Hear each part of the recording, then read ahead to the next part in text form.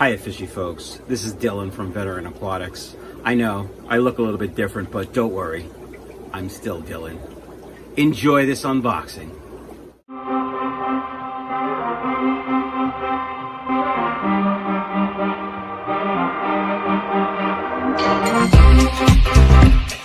Today, we're going to talk about acclimating fish. We're also going to do an unboxing from one of my friends, so you can see the type of fish that he has. So make sure to hit that subscribe button. We are at around 850. You guys are slaying the subscription, so keep it up. We're almost at 1,000. I can't wait. As always, I will see you in a minute. Alright, so today we're acclimating fish. I'm going to show you the way that I usually do it, but I'm also going to tell you a couple of the other ways that other folks do it, or depending on the situation that you may want to do it as well. But first things first, I want to show you what I got today. So Michael, from Michael's Fish Room, sent me some guppies. I was looking around for some guppies, and he was kind enough to send me a couple. So, Michael's Fish Room, michaelsfishroom.com. If you want guppies or plecos, check him out. He's a really nice guy, and he's got some really nice fish. Got some stickers. I will put these places, don't worry, Mike. And we've got some guppies. Alright, I don't know how well you guys can see them considering the light, but there are 1, 2, 3, 4, 5, 6, 7 of them in here, I believe. You can see that one really nice male. So Mike double bagged them. I don't think I can get this bag off without cutting it.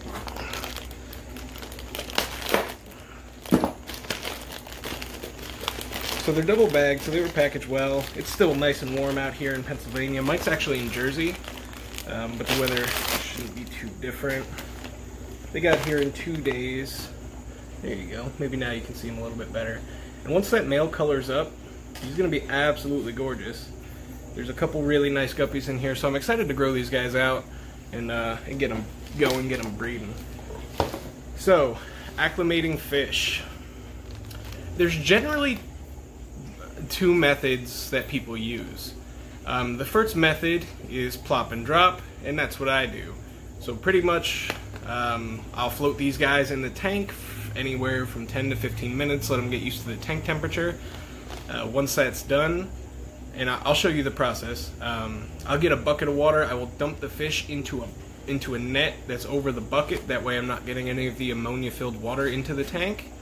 And then I'll go ahead and I'll add the fish from the net into the tank. The other method is what's called drip acclimation. So what you would do is you would take this bag with this water, put it in a small bucket, and slowly over time, over a couple hours, drip your water into it to acclimate the fish to your water. I have never use that method, and the only time I could foresee using that method is with a really sensitive fish, or a fish that's really sensitive to certain water parameters, maybe something like discus. With discus, I would probably drip acclimate, especially because I have well water and discus are notorious for liking softer water. That said, most tank-bred fish, including discus, can tolerate a much wider variety of water temperatures than, let's say, a wild-caught discus. Because if you took a wild-caught discus and dumped it into water that had a pH of 7.8, they'd probably be dead within the hour. But tank-raised discus are usually raised in slightly higher pHs. They're not in water that's, you know, that low of a pH, so they can tolerate more normal water parameters. But let's go ahead and I will show you plop and drop. So step one, just drop the bag into the tank. So this gives the fish a chance to acclimate to your temperature. Now these fish have been in a bag since probably either Monday or Tuesday. Today is Wednesday.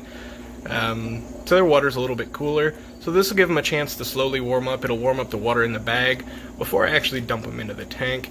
You don't want to temperature shock the fish if, you know, they've been in cooler water or even warmer water. Right? So like even when you get home from the pet store, you're probably gonna want to do this. But you can see, the tank's a little dirty. These are some really nice guppies. So these are Michael's mutt guppies. If you don't know, he sells all sorts of different guppies in pairs and trios, but he also sells mutt guppies. And mutt guppies are exactly what it sounds like. They're just random guppies thrown together that have bred over time.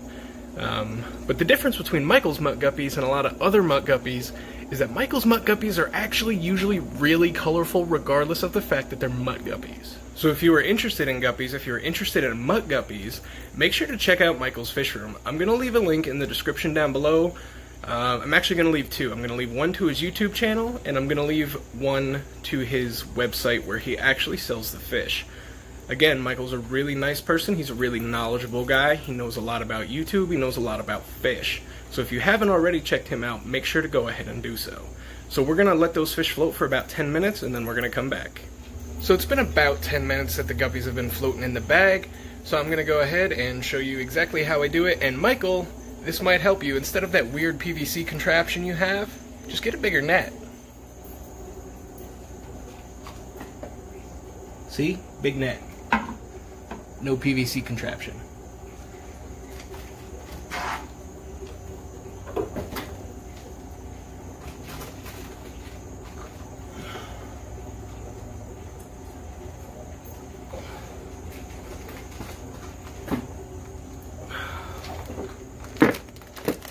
Alright, so a couple of things to remember. As soon as air comes in contact with this water, the bag's going to start to fill up with ammonia. So you generally won't want to leave the fish in an open bag. Alright, so just like that, all the fish are out. They're looking good. Let's go ahead and dump them in the tank.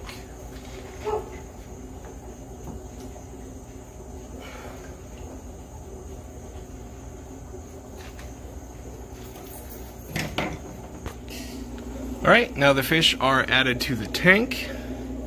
You can see that really pretty male back there. He's a little washed out from shipping, but even so, I can tell that he's going to be an absolutely stunning fish. There's a nice little female down here. Then there's a couple. That one looks like a female. There's a juvenile over there. And there's a couple in the back. So like I said, these are mixed mutt guppies, but they will produce beautiful, beautiful offspring. Michael's mutts are some of the nicer mutts that I have ever seen. So yeah, guys, it's literally that easy to acclimate most fish.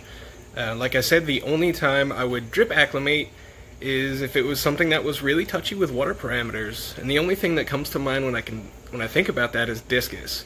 And like I said before, even now, most tank-raised discus can tolerate a pretty wide variety of water parameters.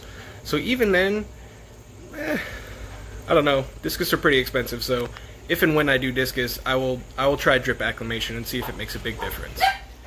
Now, part number 2 to acclimation is quarantine your fish. Let me say it again. Quarantine your fish. If you're getting fish from somewhere that, I don't know, let's say a pet store, right? You got your fish from a pet store, you got them from Petco, and you add those fish to your tank, there's a good chance that one of those fish are going to be sick, and it can end up making your whole tank sick, and that's the last thing you want. Now, step 2 to acclimating your fish is to quarantine them. Let me say it again. Quarantine your fish. Now, the fish I got from Michael, I'm 100% positive that they're not sick. They don't have ick. They're not going to transfer anything to my tanks. They did go in their own tank, but if they weren't, I probably wouldn't have any qualms about putting them in with other fish. But most of the time, when you don't know the person that you're getting the fish from personally, quarantine your fish. Have an extra tank set aside. A 20-gallon tall works great. They're good enough to hold a sizable fish for a short period of time to give you a chance to really evaluate the fish and to see if there's anything wrong with them. Watch them. Watch your fish. If I could give you one tip in the hobby to help keep your fish alive, watch your fish. They will tell you and they will show you if something's wrong. If they're gasping for air at the surface, you know something's wrong. If they have pine coning scales, you know something's wrong. If they're sitting, in the back corner of the tank and you have a tank of cichlids, you know somebody's probably getting bullied. Alright, so watch them. I just came in here, it's later at night, and I was just checking on the guppies to make sure everyone was doing good, and they are. There's none dead, they're swimming around, they ate almost as soon as I put them in the tank. So Michael has really, really healthy fish. They look great, and they're not sick, which is awesome. So again, if you're looking for guppies, link down in the description below. Check out Michael's fish room. Awesome guy, super nice guy. Really, really high quality fish that he will ship you that won't be sick, and they'll look good.